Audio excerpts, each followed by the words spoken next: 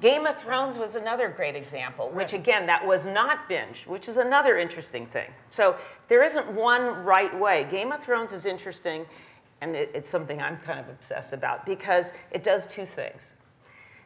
As everyone says, we don't want, we want binge. We don't want to be told when to watch it. But I'll tell you one thing, and I made this point actually yesterday, and I use my kids a lot because they're, early 20s to late 20s.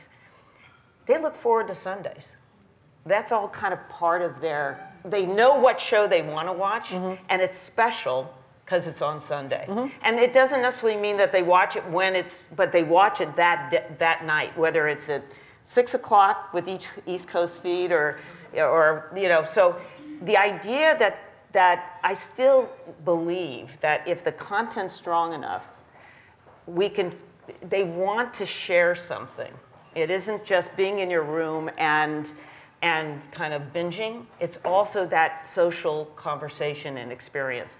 But again, it's all driven by great content. So you look at Game of Thrones, which I didn't read the books, but which is unfortunate because I don't know if anybody saw like the upload of people's reaction to the Red Wedding. I mean, it was fantastic. But what I loved about Game of Thrones, if I had read the books, is that they broke every TV rule.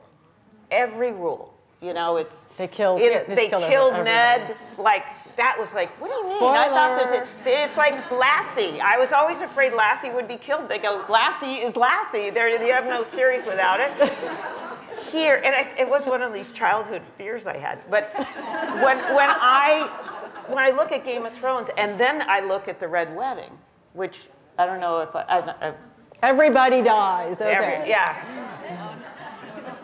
Okay, My son happened to be here from college and literally was watching it, and I was in the kitchen, he comes out, and he's white as a sheet. White as a sheet. And I go, what's wrong? And he goes, have you seen Game of Thrones? I said, no. And she goes, you have to see. I mean, literally, he was so upset because it broke every rule. Every rule.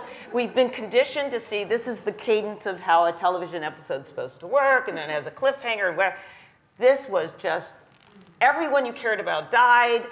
What happens now? And what was great about it, which I love why television and great content is so compelling, is that they then had a follow-up, which I followed this, is the uploads of people's reaction, because the guys who have read the books, and that to me was the greatest kind of testament to how wonderful television can be and how engrossed people are and committed.